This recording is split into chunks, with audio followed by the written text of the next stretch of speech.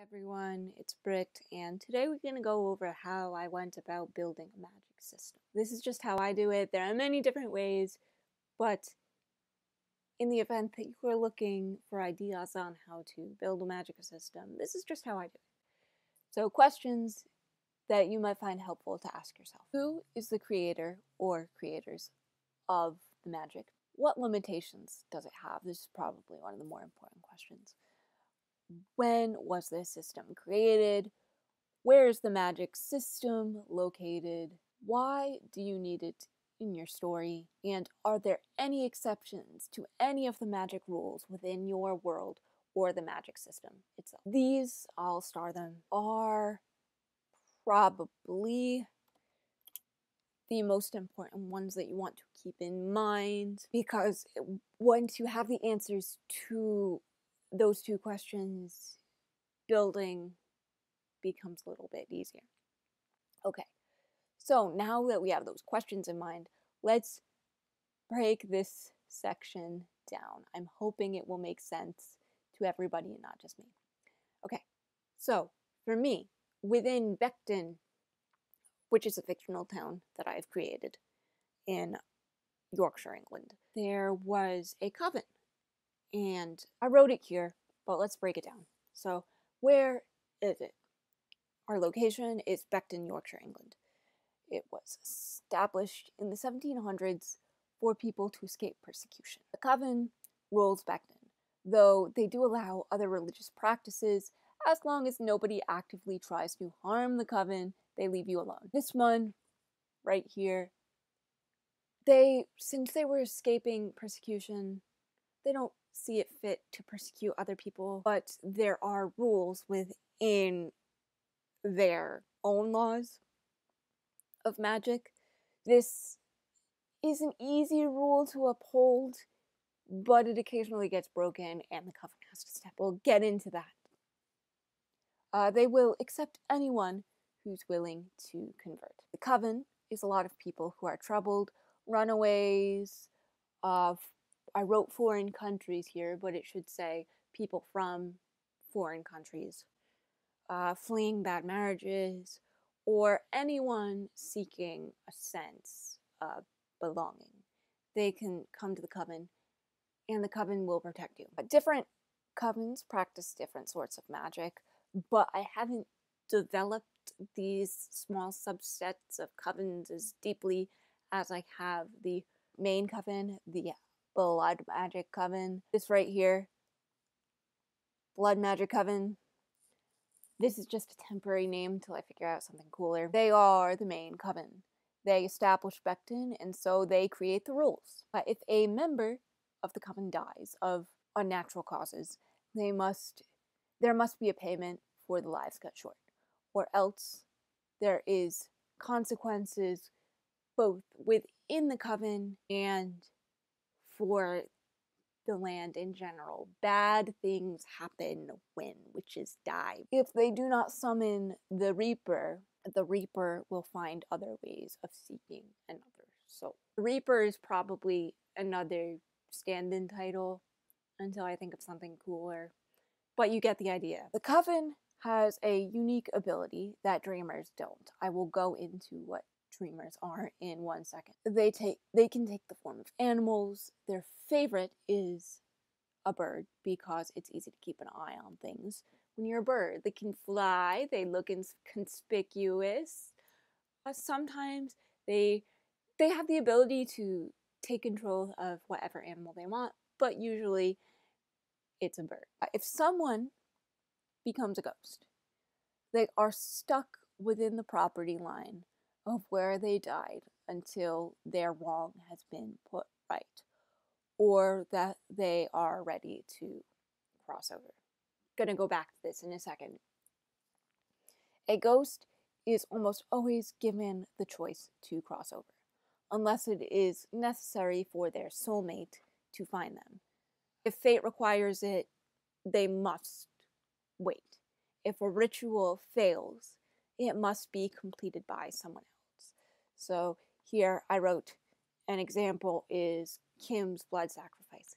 If you've read Rumors from the Attic, It's fine. It's just an example for me to refer to for when I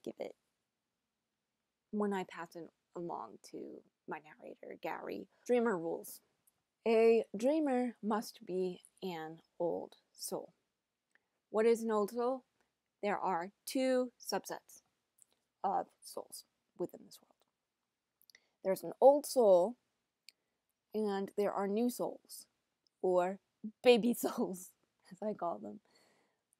An old soul has already lived a lifetime, where a new soul has never lived a lifetime, so they have nothing to relive. So a new soul cannot be a dreamer because they have not lived a past life.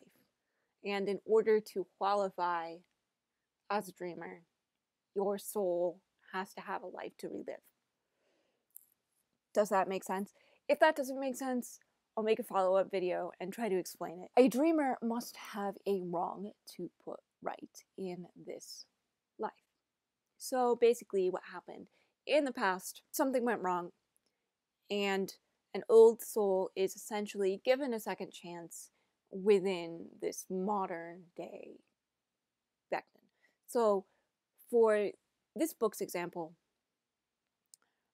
we walk through both Victorian Becton with old soul Trevor and modern day Becton with present day Trevor, rebirthed Trevor. Dreams will always start the same.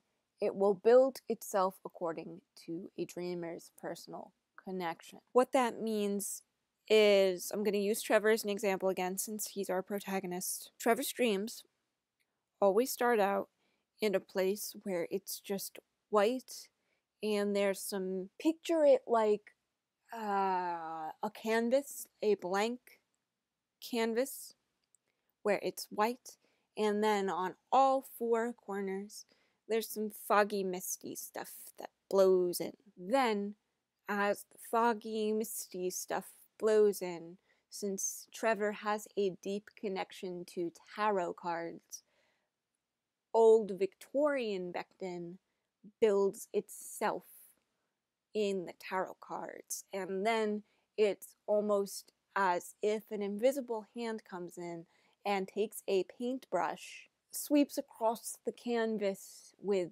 some paint, and then all of a sudden, boom, there's color, and it's Becton as it was in the Victorian era. A dreamer will not have a memory they aren't ready to see. Dreaming is complicated when it comes to old souls because your soul demands that you have these memories, but you also can't show a small child something very horrific. So the soul knows, to a certain extent, to wait until the dreamer reaches a certain level of maturity before it shows it certain things. So essentially you're growing up with both your present day life and your past life.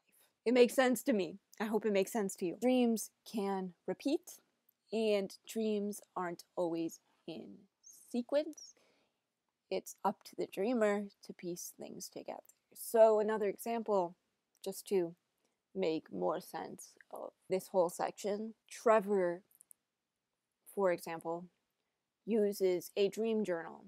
So when he wakes up, he recounts the dream to the best of his ability, writes it down, and so he has a point of reference to flip back to when he's trying to piece these dreams together. If they haven't figured out names in the waking world, the dreamer will not know it. That part will be muted and blurred until the dreamer learns it.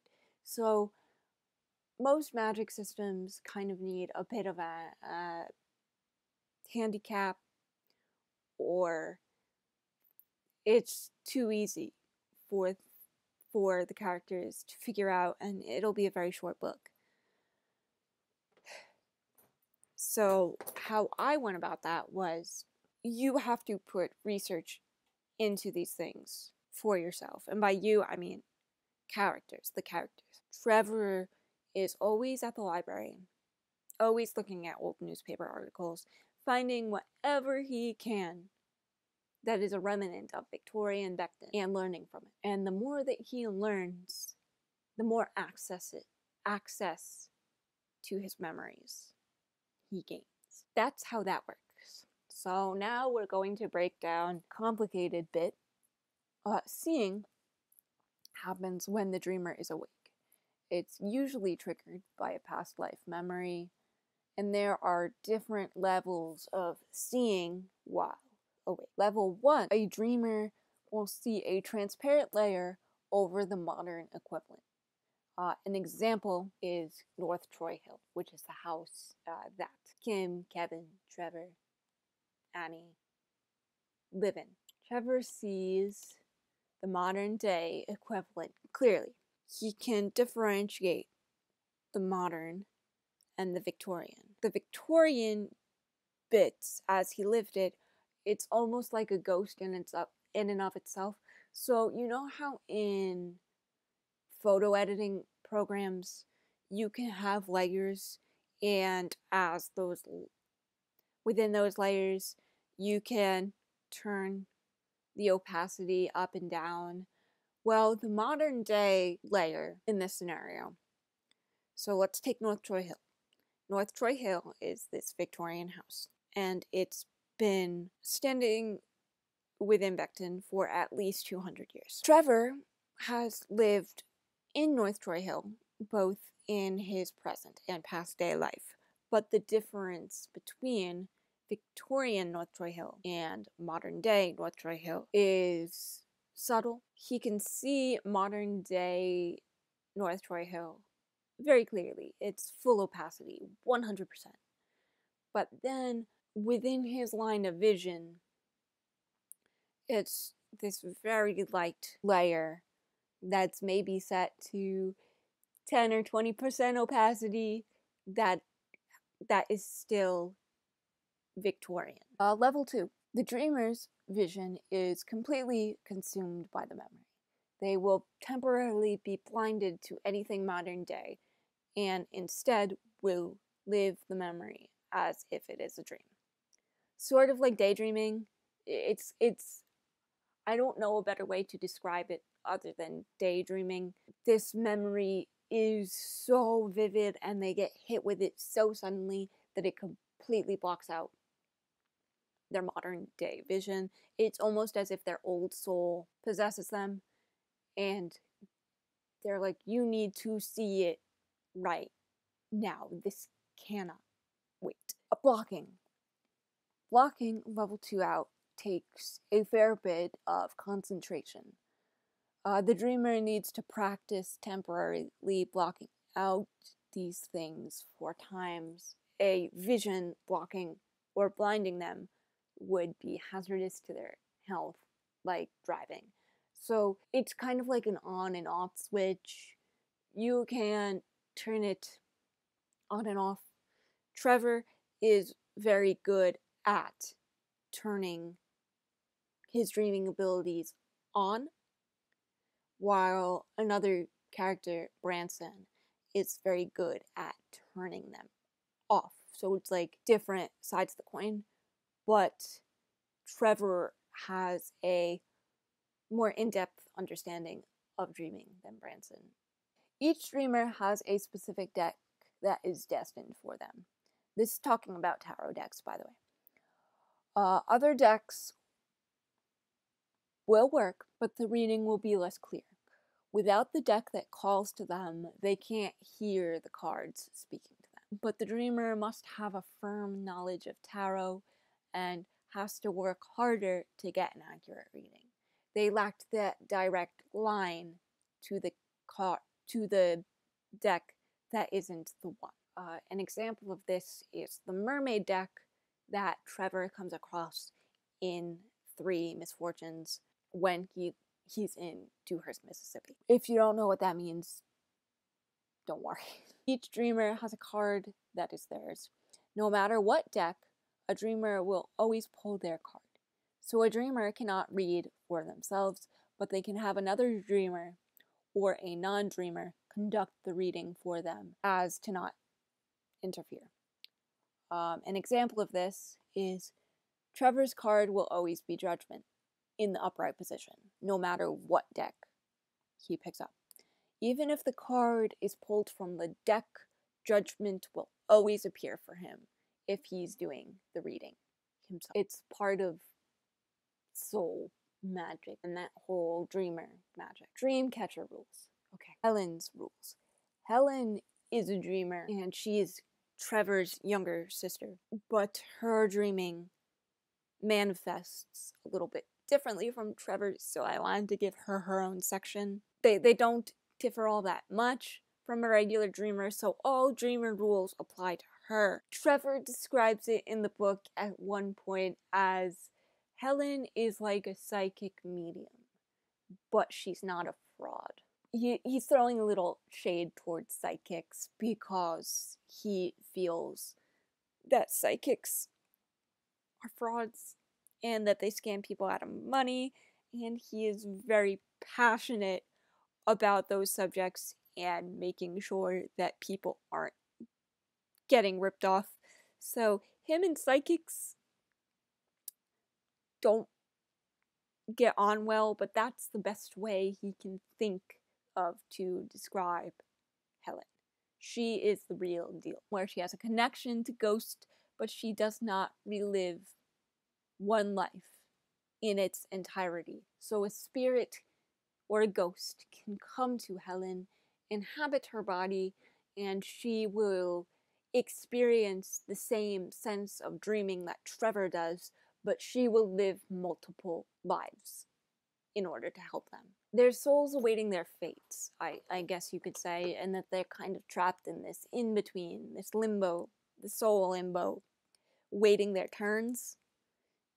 And dreamers like Helen can give them the ability to pass on without having to wait that long. One last section. Character traits that are important for me to keep in mind. Dreamers, Trevor. He has a protection tattoo. It's a Celtic protection tattoo on his left shoulder. His tarot card is Judgment in the upright position. We went over that. Helen is the Six of Pentacles in the reverse position. Branson is the Lovers reversed.